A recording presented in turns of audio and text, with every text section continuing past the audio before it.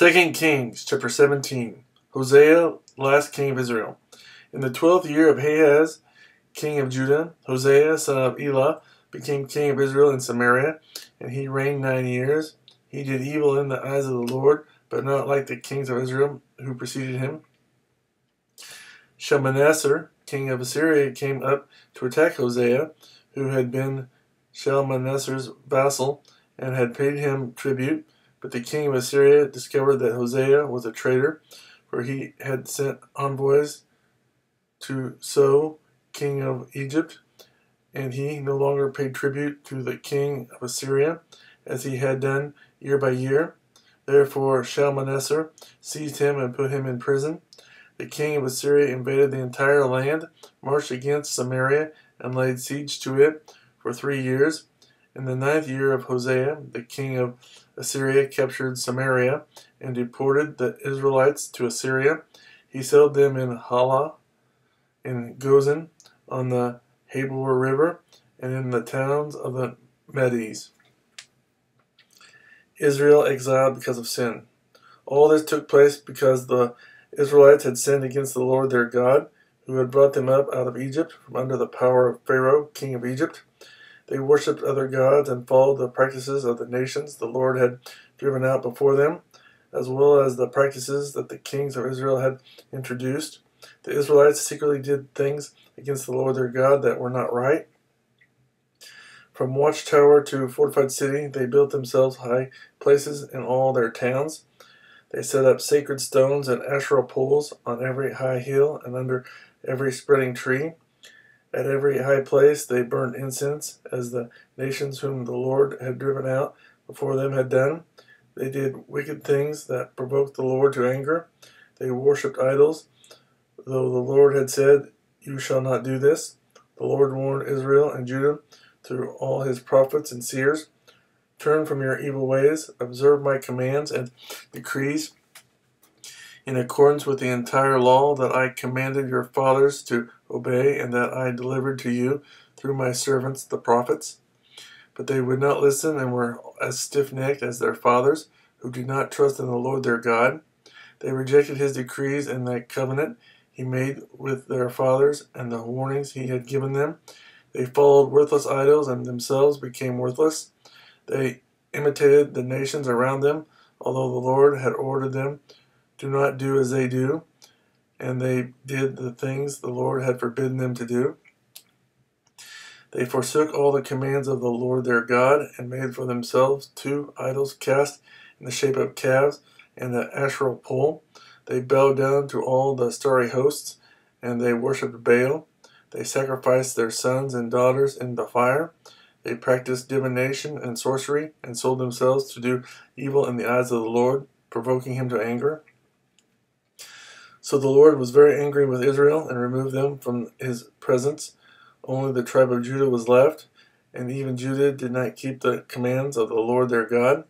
They followed the practices Israel had introduced. Therefore the Lord rejected all the people of Israel. He afflicted them and gave them into the hands of plunderers until he thrust them from his presence. When he tore Israel away from the house of David, they made Jeroboam, son of Nebat, their king. Jeroboam enticed Israel away from following the Lord and caused them to commit a great sin. The Israelites persisted in all the sins of Jeroboam and did not turn away from them until the Lord removed them from his presence, as he had warned through all his servants, the prophets. So the people of Israel were taken from their homeland into exile in Assyria, and they are still there. Samaria resettled. The king of Assyria brought people from Babylon, Cutha, Ava, Hamath, and Sepharvaim, and sold them in the towns of Samaria to replace the Israelites. They took over Samaria and lived in its towns.